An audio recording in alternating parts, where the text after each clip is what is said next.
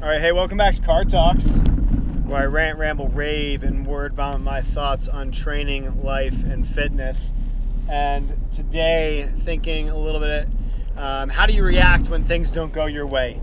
And so just to give you a little bit of context and kind of also show you the timeline of when these are filmed and posted, today, at the time of filming, is May 20th. And so our governor here in North Carolina, Governor Roy Cooper, just announced that we would not be going into phase 2 for another 4 to 6 weeks. So gyms, fitness clubs, health places aren't going to be allowed to open for another 4 to 6 weeks.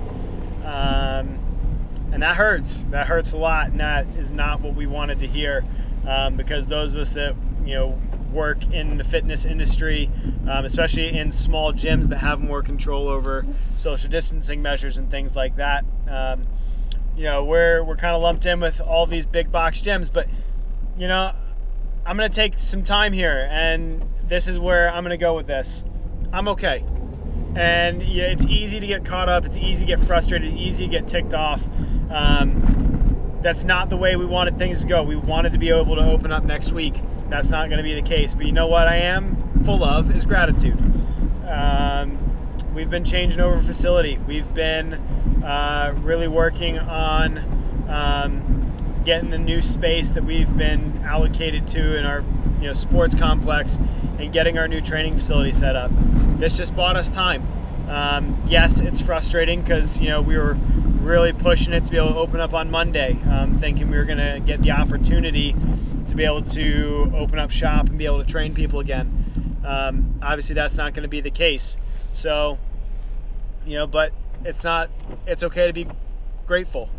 I'm grateful for the extra time to be able to finish that facility and be able to finish putting everything together, put some final touches, some decorations even. We're given more time. And it's easy to sit there and look at the governor doesn't want us to do, the governor wants to keep us suppressed or economically shut down, as some people might tell you. But you know what, in the end, I'm grateful for the opportunity to, one, still have a job, and then two, have more time to make things right, to be able to help more people. So just something to be aware of, right? Be aware of your emotions. Find the things you can be grateful for.